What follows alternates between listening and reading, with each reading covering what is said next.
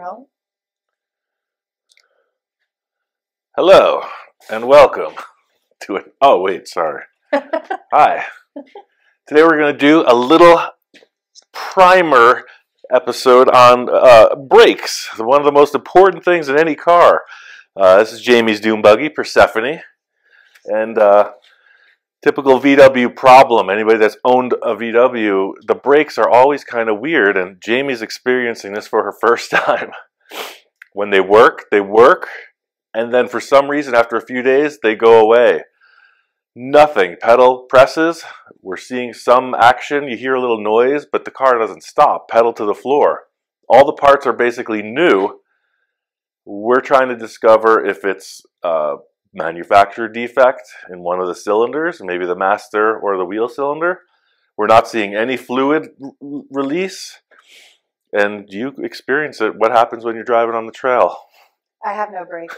And then I have to downshift, and it's a little scary. Yeah.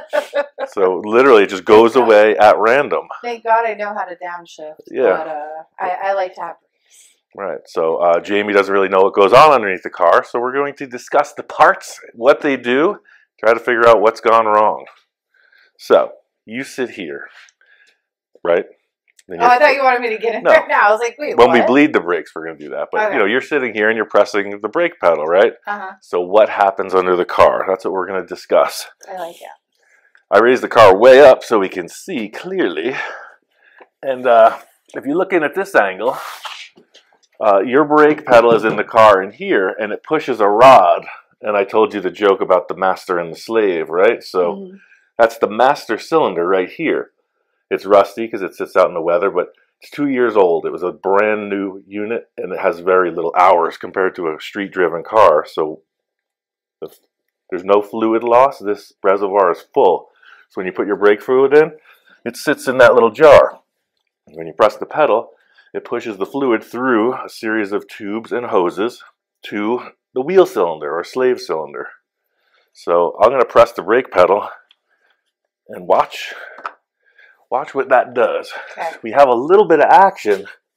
You'll see right here. When I press the brake pedal, see, it pushes. It's supposed to push both of those out, which pushes this brake shoe onto the wheel, not the rotor, but the drum.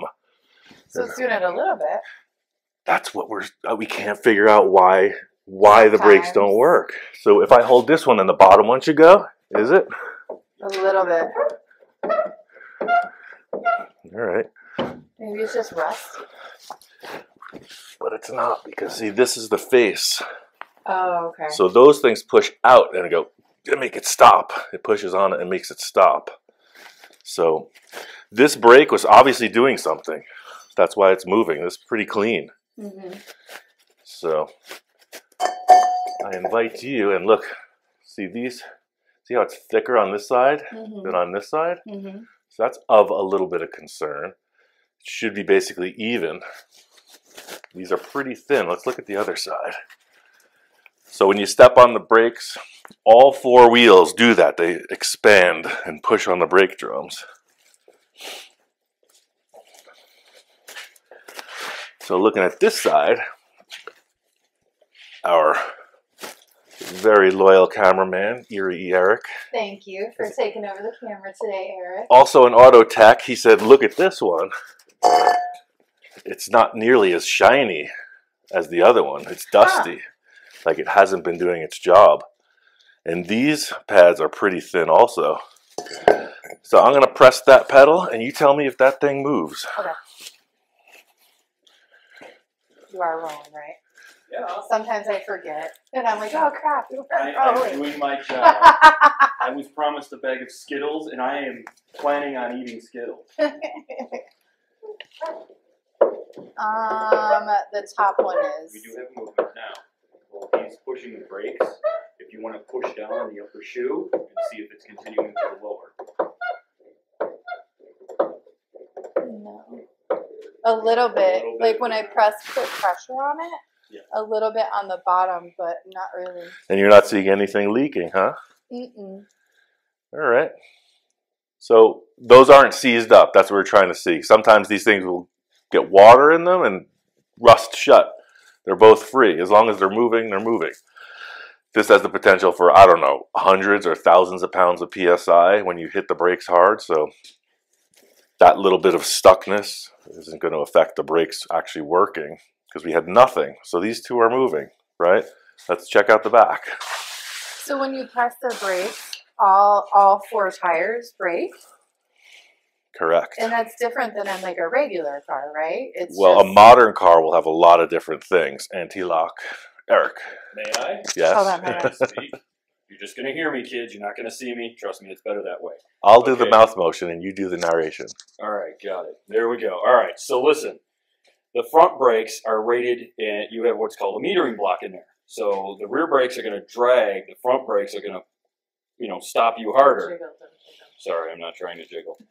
He's making me jiggle. Moving on. So the front brakes predominantly stop harder than the back. Uh-huh. Okay.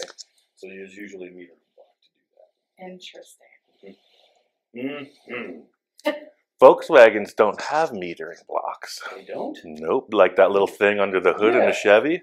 So Volkswagens, it's very basic. It's almost like a motorcycle in that there may be a different size port in the master cylinder, but there is nothing else. You'll see here, we'll look at this once again. You can't hand talk and hold the phone at the same time. I can't get Eric's a hand talker, Ooh. guys, so... Don't ask me for directions if I have a knife in my hand. Someone will die. So look how simple this is. It's almost go-kart style. Yeah. Front and rear hoses come off. It's a single piston master cylinder. Right? So that's what I'm saying. It's like, what is going wrong? Is that little seal in the master cylinder bad? Is it bypassing somehow and pushing back up into the reservoir? Chances are. The back wheels, I have them tight enough so that I can't even get this. See, I got to loosen them to get this off because there's a little ridge on that. So Volkswagens of this age are a little tough because you have to access the screws that adjust the brakes through this little hole. So I'm seeing some wheel grease in here. It's juicy. What does that mean? Seal from the transaxle is bad. It's juicy. So I'm going to back off. So you put the screwdriver in just like so many American cars. You turn the little star and adjust it. So let me get this guy going. That's going to... yeah, it's going to loosen it. Yeah, we got some juice in there, but I don't think that would cause the brake pressure to be affected. It just wouldn't stop. Yeah, it would slide on grease. Yeah, we just kind of grease the pads and the shoes, and that would be kind of that. What we're experiencing is no pedal. No pedal. Ooh, I just tightened it. Oops, there, it goes the other way. That's There what we we go. So this is frustrating with this car specifically because I have these cool chrome hubcaps that cover all this stuff. So you can only adjust the brakes with the tires off, which is a little bit odd, but we get through it. So yeah, I back those off. No, it's juicy, but you have your natural arrangement of flora and fauna. I was expecting a mouse to pop out of it. So we got some juice, but it's not. Usually you'll see just wetness. This will be soaked, so you see some dust, but that's not the worst I've ever seen. But look at the wheel cylinder again, 2.5, 3 years old. Let's see if they work. And here in the desert, we don't go through puddles or mud, so you don't get that rust you'll see in the East Coast cars. Ready? Mm-hmm. Not really anything. So I'm going to lock these two fronts shut. I'm going to put these drums on and keep those from moving. We'll see if we get any motion.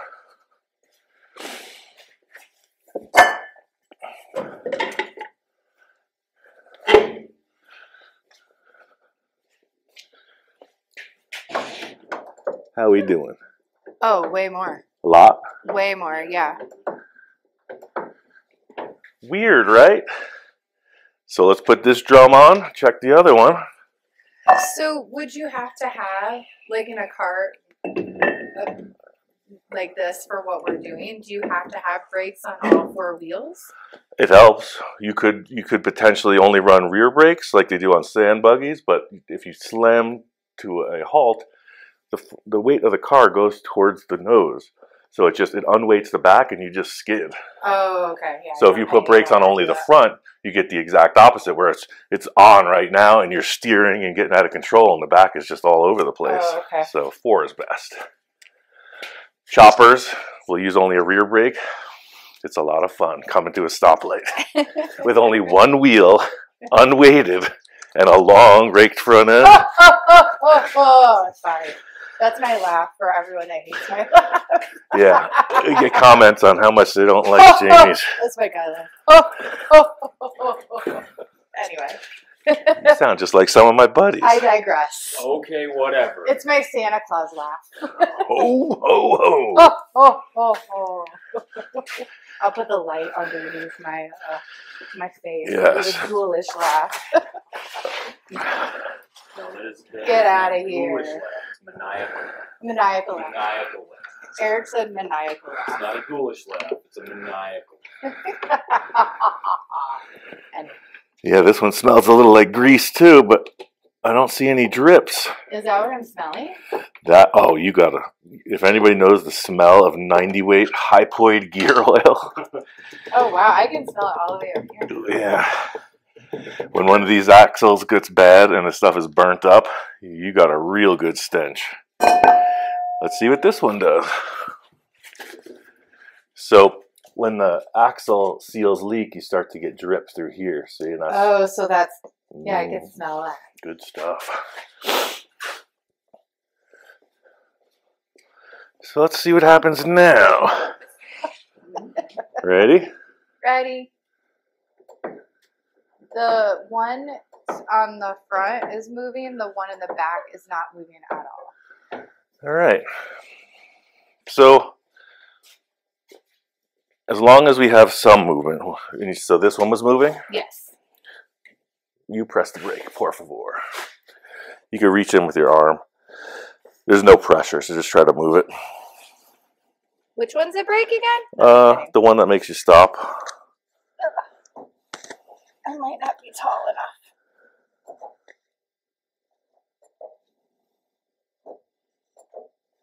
Want a stick? Yeah, because I Get a don't push quite on have it? the, and my boobs are in the way.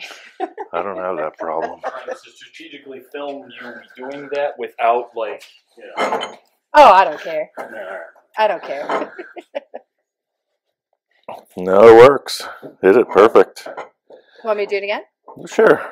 So, great. All the springs are in place. Sometimes you'll get some of these pieces that may come apart, especially on a buggy that bounces around a lot, but the springs are in perfect shape. They're installed. The pads look decent. The wheel cylinders, like I mentioned, these aren't rusty. They're basically fresh. So I don't know. I guess we can try to bleed the brakes. So what happens when you bleed the brakes is when you install it, there's air in the lines. You're looking for a pure fluid, a hydraulic thing. So there's no air. Air compresses. Hydraulic fluid showed doesn't. me once. We bled the brakes on something a time before. So a reason I brought the car up in the air like this, with the VWs, the master cylinder is down low. It's right on the floor. And so many American cars, the master cylinder is up on the dashboard height. I don't know if that affects the bleeding, but what I did was master cylinder's up now. And you always start with the wheel furthest. Oh, and so the gravity. Potentially. So I'm just going to open. There's a little nipple here. And then you open that and it should start to drool out brake fluid. I'm going to open that and see what happens. Do I need to do anything? You're going to press the brakes after we check. Oh, okay. We're just going to see. Because sometimes you can just hold the pedal to the floor and it'll just drain out. You let it drain for a bit and then close it. So do brakes do this often? They shouldn't. That's the mystery. That's the frustration. Yeah, I had a couple motorcycles. Everybody will understand. Also, some could be sitting in the barn for 20 years and They work. Mm. And why in 5 days, when barely driving, does this one keep losing the charge? When the brakes were first done, they were fantastic. Yeah. Because they're all new. Why wouldn't they be fantastic? So I'm going to turn this little brake valve nipple thinger and open it. See if we get any juice. Tell me when. I'm just going to see if gravity does anything. Oh, okay. Already. Yeah. So we got nothing. Just hold it all the way to the floor. And let's see if something happens. We got juice. Do not let go. So that was straight up, no air, no bubbles, a good shot of brake fluid. So I feel confident enough in that. Let's try the other side. Can I let go? Now you can, yes. So what just happened is brake fluid came out of here, and when she released the pedal, it drew the missing fluid in the system from that reservoir. So it's important to watch that as we go. That's full to the top, so I'm not worried about. So now you've basically troubleshooted that it wasn't a brake fluid issue. If you open that and a bunch of air bubbles come out, it's like, ooh, there's air in it. There still could be air somewhere in here, but we're just seeing if there's a problem at this wheel cylinder. That makes sense. Yeah. So again, furthest wheel to closest wheel. So we're going to go from this one to that one to that one to that one. It's like surgery. It is surgery without the blood and gore. And if you know old cars, this almost is never this easy. So you know that these parts are pretty new. Because sometimes this stuff is rusted, stuck, and shit. All right, so let's open this and see what comes out. So we got no juice. Now just push that to the floor in the same manner. Pushing. Is it down? Mm-hmm. Nothing. Ah. Do not let go. Okay. Oh, wait. I just twisted and air came out. It totally, did you hear that? Yeah, I heard it. Yeah. Release. This Push. is fun. Oh, push it again. Oh, now we're going to push all the air out of the system. Ooh, that's harder. Excellent. Ready? I'm pressing down. Feel it go down? No, not yet. Good. More air just came out. Here's our problem. How did air get in the system? I wonder. Release. Release the brake? Yep. Okay. Press it again. Ready? Yep, it's down. Oh, look at that. The bubbling and spitting. All right, let it go. Press it. Ready? It's down. So we have, okay, let it go again. Okay. We have really, really low pressure back here. Oh, wow. Air came out, and I would be able to feel like a strong, like on the other side, it squirted out. Mm-hmm. This just kind of drooled. Sometimes what will happen with VWs is the rubber hoses will age and collapse. So try it once more. Okay. Pressing. All right. Okay, we just got a good. Yeah, I solid felt it juice. on the pedal. All right, let it up. Look at this. Can you see that, Eric? Oh my goodness. It's fine. So we got the hardware for the spring plate is oversized, and it's been chowing into that shock absorber. So good work, Jamie. You've been putting it through the bumps. As Doing this it thing to it. compresses, these studs are just mashing that poor shock absorber. That's why I was worried that I didn't have brakes, because I like to, really kind of rip up a little bit with it. Oh, I could You tell. like the party, don't you? You're Yeah, it's using fine. you're using all the suspension. That's a good sign. Well, you All right. said it had good suspension in it. Press it once more, por favor. Oh, damn. That, went hard. That was the problem. But where did the air get in there? Because it, before I had a ton of resistance, and now it was Okay, let go. wow. Press again. Now it's hard again. You got pedal. And Yeah. plenty of juice. Okay, let it go. So there was air in here for some reason. Now, air does not grow in brake lines. So, Interesting. do you feel like if you're sitting in there, you got brakes like you should? Yeah, definitely. Odd. Can I let go? Yes. Yeah, because before, like, I was having to, like, really jam it down to the floor to even get a little bit of break. And now there's, like, so much more resistance. Yes. Because one thing we really like to do... Did you feel that? I heard it. There's something broken in the master cylinder. I pressed it and there was pressure. And did you see me do that? Yeah, that's what happened when I was pressing the stick on it. It's a bad master cylinder. Am I allowed to talk, or are you going to be my main here? I want you to check this out, Eric. Here, I'm going to put this. We're rolling. So, yeah, I want you to check out that brake pedal. I just had pressure, and when I pushed on it, boom, it fell to the floor. Yeah, there's nothing there. There's very little at the front. Very little. Okay, so what's happening? Master cylinders are a plunger. There's a 2-part rubber seal in there. It's just a shaft. When you push in, you're giving it pressure. When it pulls back out, it's being allowed to suck in air. That's why you're getting air in your wheel cylinders.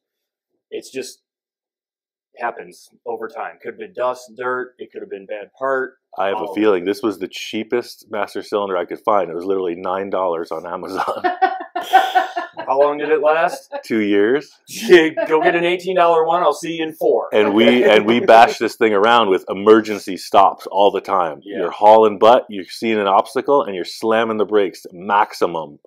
It's the way this car is driven. I think you need a good old German engineered We're going to buy, version. or even the Brazilian. They're good. Yeah. So I'm going to hand the camera back to you. Oh, yeah. Please. Continue it. So, interesting. We didn't know what we're up against because we did this car for about a year. Hey, Jamie's like, hey, let's go out riding. The brakes are out again. So I come out. I do a quick one guy bleed, right? Squirt the fluid out. Everything's fine. I do it with a stick like that. We go out riding. Next day, boom, nothing. And it's happened again. And I'm cranking on the stars, on the brake drums, trying to get the pads. Remember when we were pushing it, it was very hard to push. We're going to take that master cylinder out on the next episode of Fun in the Desert. What a relief. Awesome. Yeah. Yay. I'm glad that we know now. So I'm going to order that and we'll get back on this. But yeah, I guess buy the good parts.